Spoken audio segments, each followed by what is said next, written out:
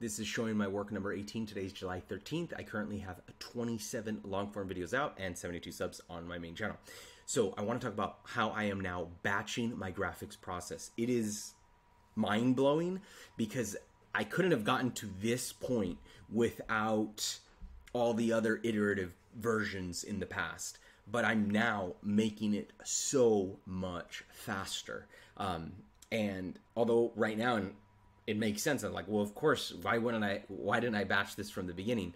But I realized that, and I'll show you what I'm doing in just a second, but I realized that I needed to go through the first iterative stages to kind of like build the groundwork and see what kind of works, what I didn't work. And now that I found what I like, now I'm literally automating it and making it so much faster. So here we go. The first thing that I did, which I mentioned in a separate video, was that I redid my, I did that in the previous video showing my work number, where is it, number 17. But what I did was I upgraded my graphics processes, and I kind of organized things, made it a little bit more neat. But then, here we go. Rather than individually going into each of these graphics and just saying, okay, well, I need to add a typing text, so let me do everything for the typing text. Let me add the background. Let me, and again, what it would look like is let me literally, like, let's just say it was this yellow one right here. What I would do for this is I would add the background. That's number one. Number two, I'd create the little graphic like this. Number two, I'd then, use the, which includes the nesting and the track mat key, etc. So I do all that. Then I would go into Canva and I would then create the graphic right here. So I would do that. And then once I'm done with that, yay, I'm done with that. Then I go to the next one and I'd repeat the process over and over again. I would go in here, I would add the background, that's number one. I would go in here and I would create the little graphic. I'd use the track mat key, making sure it's good. I would then, after I do that, I'd then reposition it on the screen. And then I'd go into Canva and I would add it into my little screen right here and I would download it. It took forever to do that. And I mean, video 22, video 23, video 24, although I got faster at doing it, I found different ways to kind of like more batch things. Now I'm taking my batching to the next level because what I am doing, and clearly you can hear my excitement here. Okay, what I am doing, you ready?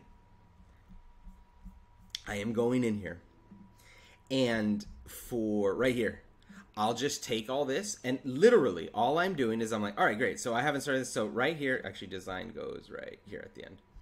So I'm going to take this and I'm like, great, I'm going to add the background for the yellows. Super simple. So I click right here on my Notion. And again, this would be on one big screen. And I'd be cool. I need to get dynamic background C on there. I go find it with the sound effect. I'd copy it and I'd just literally go to the next marker, anything that's yellow. Copy it in, poof, next one. Copy it in, next one. Copy it in, next one. This is so mindless and goes so fast. Copy it in, next one. Once I'm done with my yellows, I go back here. Yellow is done with that. So now I need to, what do I need to do with my, oh, now I need to move it to the nested graphics. Okay, then I'd repeat the process. I just did this today. It took me about 30 minutes. I repeated it for everything that was applicable for a background and a sound effect, right? Then, that was step one. Then I needed to create all the nested graphic sequences, all of these, these little guys. So I went in and I added them all to everything, number one. Number two, I went and then after that, I added the track mat to everything. Done. Number three, as soon as I was done with that, I went in and I scaled them according to my rules of thumb here, where it's like, well, my talking head is in this position, scaled to this percentage, da-da-da-da-da. So like I created one scale, one, right? And then I went to every purple thing. I just pasted it really quick. Poof, poof, poof. And it automatically did it. It was so fast. That took me 30 minutes. So all that I have left to do right now, and I'm going to give myself a couple hours, all I have left to do is go into Canva, and I'll probably batch them together. I'll do all my yellows together. I'll go into Canva. I'll create the graphic. I'll create all the yellow graphics together. Everything yellow. I'll create it in one long graphic. Everything yellow. I'll just create it. Once I create it, I'll download it, and I'll add all the yellows in one shot. I'll add all the purples in one shot. I'll add all the greens in one shot. I'll add all the reds in one shot. Where am I at here? Here I am. Okay, got it. I think part of why I'm so excited is because for me, I remember at one point there was, I think it was like video 20 or video 21. I don't know, maybe 21, 22, something. I remember messaging a number of friends, and I had added how much time I did. It took me 24 hours, literal hours, not like rounding, 24 hours, and I chunked it, an hour here, 2 hours here, 3 hours here, to get it edited from the time from filming to now I'm exporting. From, I imported it to film, and then I did all my edits to exporting. Everything got so much faster when I moved from Final Cut to Premiere Pro, and then it batched, it chopped everything. All that cutting, initial cutting, super fast. Then I think on showing my work number 16, I talked about, or 16 or 15, I talked about text-based editing. Okay, well that is now going to make my workflow, my chopping really fast. I remember at some point I figured out about markers. That makes things even faster, so I wasn't kind of memorizing no, it's just color-coded, it's done. In every single video, I did different iterative improvements. And now I'm at the point, I think, where it's going to take me, I'm going to say an hour and a half to do the initial edit, add all the markers, everything, done. It's going to take me 30 minutes.